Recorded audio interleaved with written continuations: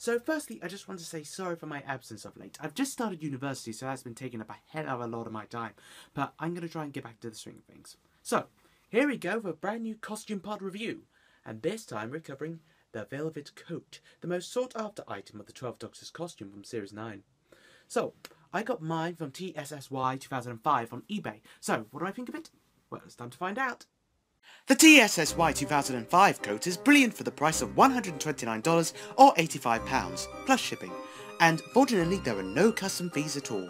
Once again, the coat features the fantabulous red lining, almost to the edge but not quite, just like the Cosplay version, but it will certainly not matter too much since this coat hasn't been seen with any of the buttons done up. The exterior of the coat is very smooth, and the whole coat feels very light as well to pick up. The velvety material has the tendency to shimmer and shine in the right lighting conditions. The detail is excellent, with the lapel piping and a lapel hole. However, unfortunately, the hole is in fact fake. Another good example of the great attention to detail on this coat is the 3 buttons on the sleeve, with the recent addition of the red button perfectly done, and the option to upgrade to 5 buttons if need be. The coat maintains 2 exterior pockets which aren't quite as deep as, say, the Cosplay navy coat, but is still deeper than the average pocket. It's definitely enough to hold a phone or sonic screwdriver. However, no interior pockets. Again.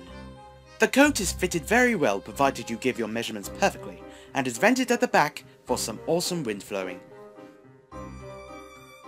So yes, this coat definitely is a beautiful piece of clothing to wear. It really is.